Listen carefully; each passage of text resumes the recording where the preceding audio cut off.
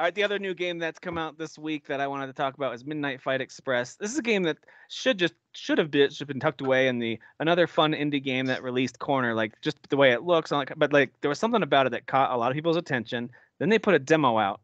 So for me, it's one of those games that I might have tried. Who knows? But I tried the demo and I was immediately won over because of the super fast and very satisfying arcadey combat that's actually surprisingly deep. I mean arcadey just because of the way it feels and how it's snappy, but it's actually really deep. The combat system has a lot going on, lots of buttons to kind of learn and combos to figure out. It's funny you mentioned that. I always forget you can just grab a thing and throw it.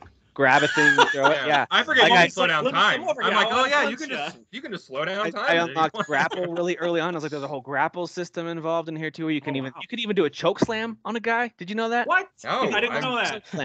So it's a wrestling game. I unlocked that immediately. Yeah. I unlocked finishers, and the finisher in the demo, like the video clip of it, was just like a German suplex or something. And I'm like, these guys are wrestling fans. He's a wrestling fan, I think, because if you go under the grapple, one of the first things you can unlock is a choke slam move, and it's legitimately where you grab him on the neck and do like one-handed choke slam. But anyway, later on you unlock the people's elbow. It's not, it's not a big deal. It's like the most wrestling move in the history of wrestling moves. So this is a stylish isometric action game. You could call it action RPG actually, because of the way that you upgrade and unlock things. But there's definitely a arcade kind of fastest run, highest score element to it, where they get a grade at the end. Right at the beginning, it'll tell you, like, it'll give you a list of your progress right at the beginning. It's not hard to find. It'll say, I completed level 3 of 41. So you know right away, all right, there's 41 main levels, there's 100 and something challenges. You can actually go into the practice room and create whatever you want, whatever combination of enemies or items you want in the practice arena. So like they essentially have put this kind of arcade sandbox into this game that also has linear path if you want to. So there's some pretty cool stuff that this developer has added in, and it's exactly what it sounds like. It's called Midnight Fight Express. You are literally running around fighting. You just punch everything. You're kicking everything. You're shooting things, throwing things. Don't get too close to explosives that you throw. I made that mistake more than once. Oh, whoops. Yeah, oopsies. But anyway, I think it's super fun, super stylish. I think the visuals work well for it because it allows it to run pretty smoothly. Although I will say on my PC, it gets surprisingly hot for a smaller game. I'm surprised by that too, man. I got it on I got an actual like a 4K monitor. I'm running on 4K, and I'm like, it's running like the same temperature that freaking Spider-Man runs, man. It gets really hot. I'm like, what is going on with this? It might just need to be optimized. We might get a patch for it, and it might get optimized a bit. But anyway, I find I say we stand outside this one guy's house and just riot. You know what I mean? The one guy that made the one singular guy. We should just go. Why is my computer? He's like, wait, what's wrong with the game? It's great. We love it. We love it, but my room's about 5 degrees hotter now. I hate that. I hate it. That's what I hate. So yeah, it's one of those games too where it starts out with you're being interrogated by these guys, and then they ask you to go back and tell what happened, or how you got here, who you are, whatever. So, but it's very lightweight on that story element. Although I am kind of interested to see, like, well, who am I and how did I? Because the first boss you defeat mentions, oh, you're this guy. Yeah. Wait until my boss finds out that you're here. And whatever, that first boss gave me very strong Hotline Miami vibes for some reason. That boss. I was gonna say this just feels like easy and more flashy Hotline Miami, which I really enjoy because like the soundtrack is very Hotline Miami, the vibes are very Hotline Miami. Yeah, I like it. It's like Hotline Miami, but you insert the Spider-Man combat kind of. Yeah, like because it's intuitive and there's no latency on the button. Like you kind of know exactly how to block, when to block, and like you can button mash. You can way through a lot of it at the beginning, especially, but it's gonna suit you much better for your score as well as for keeping your health up by doing I was gonna say combos, but the counters. If you block the counters, using items, using weapons. I'm still getting the blocking down. I feel like I thought like my character will. That's the first thing I unlocked was the counter because it flashes. I play with a controller. It flashes Y above their head.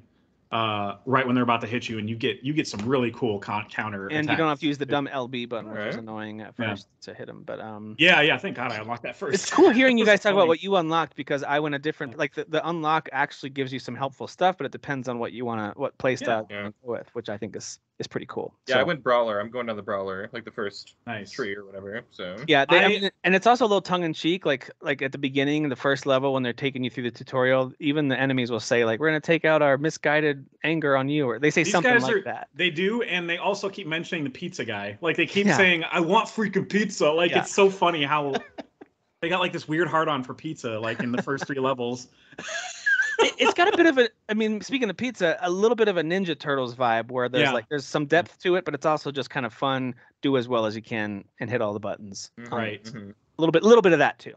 But I was gonna say you can actually make your guy look really stupid too. So obviously I'm doing that. There were shorts called bro shorts, and I was like buying for like $6,000, buying them immediately, and they like hang off like hang off below his crotch, so he looks really stupid with like a formal top shirt, and his bottom half is like hanging off his ass. Like I need to do characters more like Jeff, because I am so basic, bro. I got like a hat and cool gloves and hat, and I was like, I look cool. I'm like, no, I don't. I look basic. There's also like a Grandmaster Ip Man outfit where it's like kind of like a kung fu outfit. I like that. It's really, it's one of the first ones. Like you just scroll down a little bit, it's there.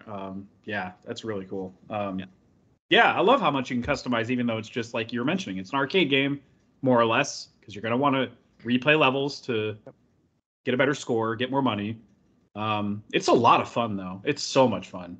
Yeah, I'm really enjoying it. It's I don't really have much to add other than what y'all said, but it's just a good time. And 41 levels, I'll breeze through that quick. You know what I mean? Exactly. Yeah, because they're pretty short. I'm assuming as the game goes on, they'll get tougher, and the levels will be a little lengthier. But might have to think through some of the challenges are like get to the end in under 180 seconds was the challenge for that first main level that you, after the tutorial, the first main level you can replay. Right.